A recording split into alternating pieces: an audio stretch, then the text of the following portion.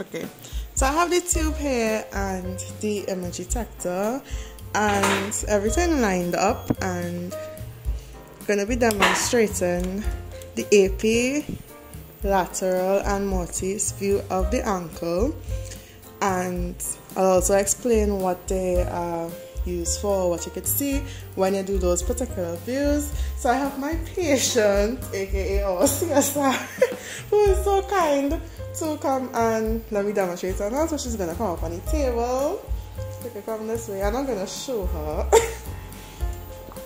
but we're gonna be using her foot. Right, so you can take off your shoes. You can sit down. You're sitting down that way, and you're swinging up your both feet. Yeah. Swinging both of them up on the side. Good. Oh, perfect. Right. I'm in need of an X-ray.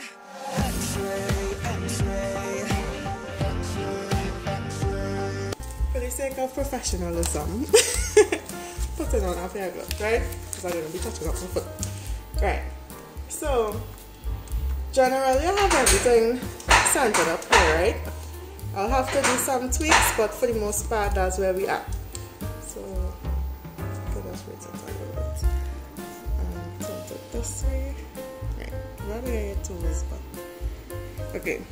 So, we're just gonna center her foot to the center of the detector. You want the foot to be straight up, so the toes will be pointing. You can just show the toes pointing up. Right. You can relax it a little. Right, so your foot in a natural position as if she was standing.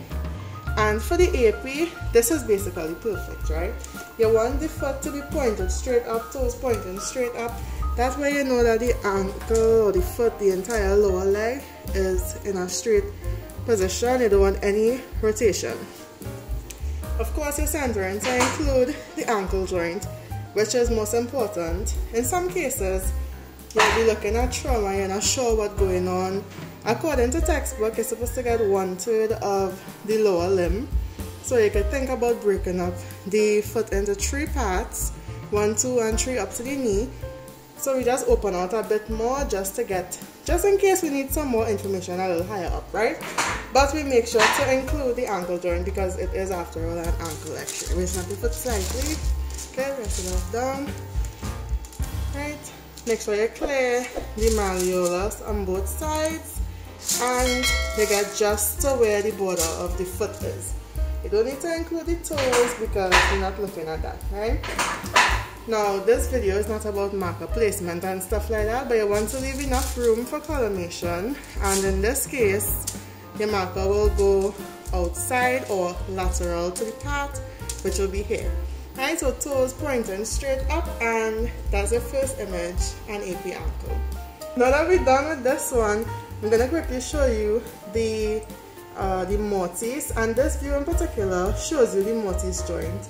It shows you the articulation of the tibia to the talus, as well as the articulation of the both malleoli to the talus. Okay? In this case, you want to angle the foot to the side. And a big tip for this, in order to make sure that you get the ankle joint open nicely, you have the patient put their foot up same way. A lot of times they'll come in and their foot will be down like this, but you just straighten it back up and you palpate, you touch, you feel for the both malleoli here, and you rotate it in until your both fingers are parallel to each other from the distance to the table, right? So now that you know you have it good there, both of them lining up fine, that's it there. Same, centering, everything, right? Make sure you have room for your marker, you put that there and you're good to go. So the last thing we're going to do, and I'll take it now, get your hand at rest. Right, the last thing, now you can turn to your side, turn in towards me, we're going to demonstrate the lateral. So, a lot of times people mix up the requirements for a lateral ankle versus a lateral tib fib or a lateral tibia fibula lower limb, right?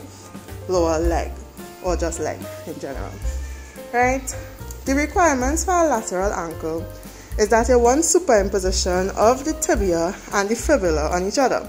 You don't want them separate like with a tib fib when you're trying to look at the boat, because at the end of the day you're looking at the ankle joint and you want everything to align properly so you can see if there's any dislocation or displacement of the bones that articulate at that point. So just as her foot is here, it's actually almost perfect, right? So you're just going to bend the knee a bit. Make it bend, right? So we're disregarding the direction of the detector and stuff like that for now, just showing you the position. Right? Let's imagine that the detector was tilted or twisted to line up with the direction of the beam or the steering of the box, right? And you want to make sure and clear the heel. And it's always good to get a piece, or at least like the head of the fifth metacarpal, actually the base of the fifth metatarsal, not carpal, because we're looking at the foot, right? And the difference between an ankle and a tib fib lateral is that with the ankle, the toes are pointing up slightly, and so that allows the bones to line up with each other. If she were to drop her knee and drop her foot down completely flat against the table, then there would be a throwing off of the bone. But remember, we really want that superimposition of the tibia and the fibula for the ankle. Similarly, just like with the others, you don't want the foot to be like this nor like that, because it will show an unnecessary foreshortening or lengthening of the joint space, right? And that's basically how you do, well, the foot won't be super flat. That's basically how you do a lateral ankle. AP, mortise, and lateral. So yes, thank you so much, patience. And I hope that this video was helpful. And you all can check out the others, and I'll see you all in the next one. Bye.